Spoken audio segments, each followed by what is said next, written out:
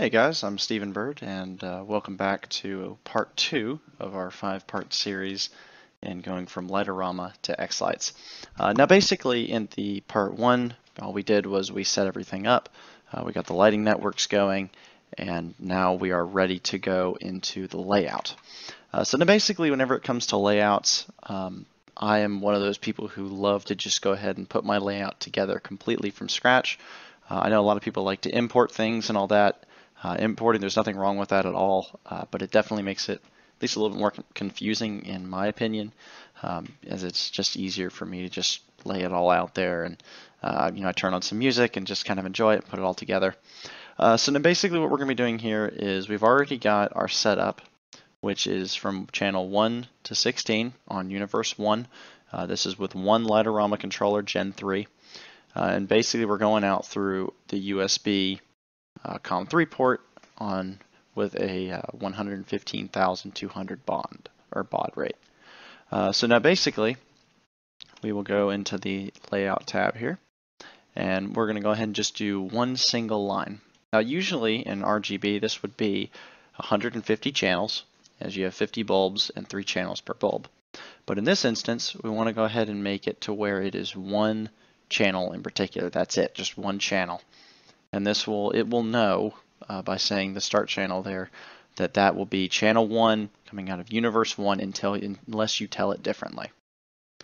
So basically what you want to do is you want to come down to the string type under string properties and go underneath RGB nodes and put single color. You can also do single color intensity as well. I'm somebody who just puts single color instead of single color intensity. Now once you do that, you'll notice that it has start channel 1 and end channel 1. And basically what that means is you have just created one strand of lights, which is actually I have a strand of lights to my left right now. And basically what that is going to be is I'll be showing that in another video in one of the future parts of it actually occurring, of me actually putting these together. Now basically whenever I model this prop, you'll see that with this one, it's just one strand. You can change out however you would need to, say if you were on a house or anything like that, if it's some kind of prop.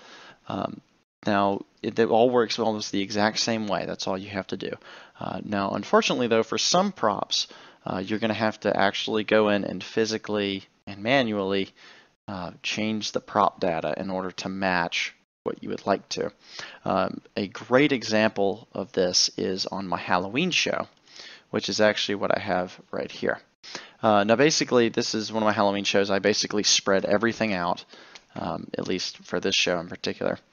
But basically I have some pumpkins right here. I have 2 singing pumpkins and then 2 others that are only, I believe it is 5 channels, somewhere around there. 3 channels, 5 channels. But basically what I've done here is you'll see that I have my left singing face from channel 17 to 24. Now if you can usually just go in and do create download, and you create a whole new download, and as it will download models, you can go in and put in like a singing element of P1. That'll bring that in. However, you'll notice that it actually goes more than 8 channels, which is what we're desiring. We want that 8 channel number. That's a main number for us. So what is different here is that if you go into this model, even if you scroll down and put this from RGB nodes to single color, it's still going to span a good amount of channels. It's 300, 400, about 300 channels. So basically what you're going to have to do is this is one of those instances where you're going to have to go into the model data and change this. Now basically, unfortunately, it is very time consuming. It can get very time consuming. But you'll see it here, and you can see that each one, it makes its own one. Every single bulb is another pixel basically, each one with 3 channels. That's why it's so high. If you go into this other one that I made, and I go into model data, you'll see that you'll have channel 1 for the under eyes, channel 2 for the over eye on the left side, channel 3 for the over eye on the right side, 4, 5, 6, 7, and 8, all down here, all modeled out. Like I said, it is very time consuming, so I am happy to share this on the xLights the Google Drive if anybody needs it. But basically, this is how you would go about doing that. And once you click OK and you save that, you'll notice that right now it is under 17 to an in channel of 24. So it'll have 8 channels total, and I have 2 singing faces here. So I have one there and one there, and each one is 8 channels. And all you have to do is, once you do it once, you just copy it over and paste it.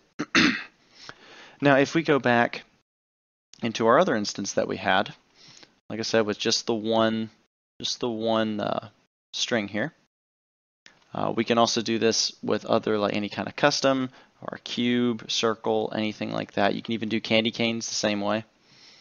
You'll just go down here and you'll have a number of candy canes, nodes per cane. You could do 18, although that will make 18 channels.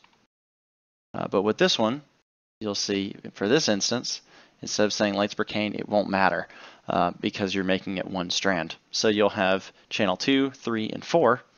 So 2, 3, 4. And you just plug each one up to your LOR controller just as needed, and everything will work out just fine there. So like I said, it can get confusing, but you break it down to its simplest parts, it definitely is doable. So that's exactly how that works. So that is how you will model your props on xLights to match all your Light-O-Rama channels. You just do this again and again and again, and eventually you can end up getting set up like this, for an instance, with my Halloween show or with Christmas show, which is obviously bigger. You just keep doing it again and again. Like I said, there is a way to import it, but in my opinion, doing it just like this, you can kind of set things up as needed. That's exactly where this comes in.